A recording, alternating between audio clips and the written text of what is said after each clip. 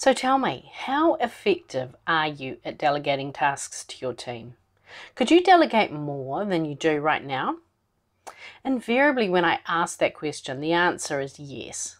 And the research shows that delegation done well has the potential to develop your team's skill set, increase resilience through cross-functional learning, it promotes better engagement, communication, and, well, it's a great mechanism for helping our people feel appreciated.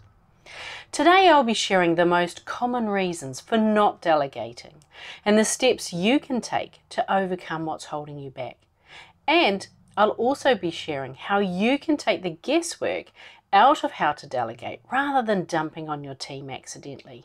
Just use our simple delegation framework. Let's get started, shall we? Well, hello, beautiful people, and welcome to the Project Joyful podcast. I'm your host, Tracy Tutty, your medical herbalist and high performance coach. So, hey, Project Joyful isn't just about being happy. It's about consciously creating a life you love. It's about remembering how to reconnect with your soul-centered joy.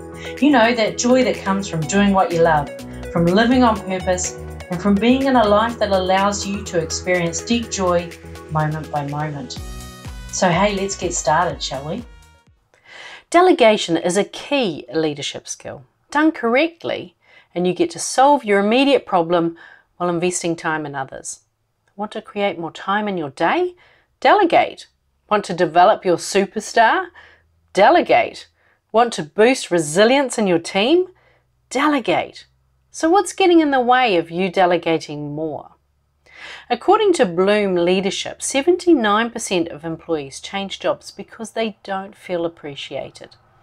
Elevate your delegation skills, and not only will you grow your talent, you create space to show them some love too.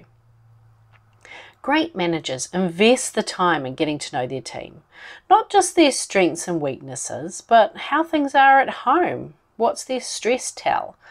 What are they interested in? What would they prefer to not be involved in? Before delegating a task, really think about who in your team is the best match for the task that you have in mind, as well as considering their already demonstrated competencies. Think about what your intended task could develop or stretch. And before we get into the elements that create an effective delegation experience, let's talk about the most common reasons for not delegating. When I ask this question of my clients, they tell me that it comes down to one of four things, sometimes more than one. First up, it's quicker to do the task myself. Secondly, it won't be done as well as I can do it, or a variation on this is it won't be what I want or how I like it. 3, well, I like doing that thing, so I want to keep doing it. Or 4, they might not like it if I give them something else to do. This also shows up as, well, I don't really want to bother them. So first of all, a big shout out to all my perfectionists who are listening. I see you. So it won't be done as well as you could do it, hey? This is the perfect strategy for burnout and for hiding out. Will it be as good as if you'd done it yourself? Maybe. Maybe not. But it might be better. Would you feel threatened by it being better? It comes down to the clarity and the level of understanding you choose to impart to your delegatee. The key question is whether you'll be comfortable with what's produced. Is it good enough? And this comfort level can be trained for. When you're delegating a task, plan how you're going to delegate it first. The gold standard is to clearly define the outcome, provide context for why that outcome, and establish leading and lagging indicators so that you both have clarity on progress along the way. Provide examples of similar work. Be clear about how you want the work presented. When describing what needs to be done, use a mixture of visual, auditory, and kinesthetic learning styles, leaning on their most prevalent learning style while you're doing that. And get them to relay your requirements back to you to check for understanding. Now, once you've delegated the task, check in on them so that they have an easy, open forum for clarification and feedback that's in real time. Think of the time invested as an upfront investment with less time needed over time as competence and confidence grows, and they can begin to take on similar tasks without as much upfront training. Oh, and by the way, we're talking about competence and confidence in the art of delegation, as well as in your delegatee's progress on the task. So why is perfectionism the perfect strategy for hiding out? Well, it's because you don't get to do the new, uncomfortable, needle-moving stuff when you're snowed under with tasks your team could be doing. Sneaky, huh? So what about the I don't want to upset them by giving them more work reason for not delegating? It's hard to manage a team when you're a people pleaser. If you're managing a team, rest assured, there will always be times when you've annoyed somebody. Effective delegators are aware delegators. So before passing a task on, check in with your person. What else have they got going on? What are their priorities? Do they have work that could be delegated to somebody else? If so, how can you support them in setting up that delegation event so that it's successful?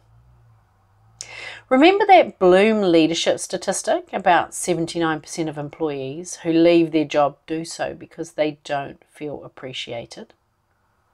Well, effective delegation breeds appreciation. Before delegating, reflect on what might be in it for them. What are their goals? Can this delegated task contribute to that? A chance to build their personal brand by presenting their work to the leadership team, for example. Spend some time talking with them about why you want them to pick up this task so that they feel chosen rather than dumped on, and talk about how this task might benefit them and the wider team. And when they complete the task, celebrate them. So here's my framework for delegating effectively. Now, as part of your role as a manager, regularly catching up and checking in with your team is foundational because it helps you understand what they like, what they don't like, their goals, both professional and personal, how things are at home and what motivates them. Now take a look at your workload. What could be delegated and who would be the best served to receive that task? Now make a plan. What will you say to communicate why you chose them and what's in it for them? Then get really clear on the outcome that you're after and how you want that outcome presented. How do you want the task done? What are the steps? Or, if you're not bothered by the how it's done, what's the criteria for a successful outcome? How would you like to be kept informed? How will you provide guidance and be available to answer questions? Are there any roadblocks to completing this piece of work? And what can you do to remove those roadblocks? And lastly, what are your lead lag indicators so you can both monitor progress along the way? Once you've planned it out, it's time for that conversation. Discuss all the aspects you've planned and adjust it where necessary based on their feedback. Then, when it's delegated, leave that baby to run its course. Check in as agreed, but don't be tempted to do a little bit to help out. That's called I don't trust you, and it creates confusion. Effective delegation builds a team and feeds your trust barometer. It brings your team together and it fosters cross-functional learning. Not only does it allow you to focus on the areas where you can bring the most value, it creates tomorrow's leaders. So my invitation to you this week is to be the leader your team needs you to be. Delegate, don't dump. What can you delegate today? To whom and why to them? And then how can you support your chosen delegatee and set them up for success? And how will you celebrate their achievements? Just imagine what your team will be capable of and how they will be as a team if you decided to delegate with awareness. Sending you lots of love. Bye for now. Hey, thanks for listening to today's podcast. Can I ask you a favour? If our conversation spoke to you today, could you please take a moment to leave a 5-star review? Your review will help people discover this podcast, and together we can create a world where there's even more love and more laughter. And if you want to hear more from the Project Joyful podcast, just click the subscribe button. Bye for now.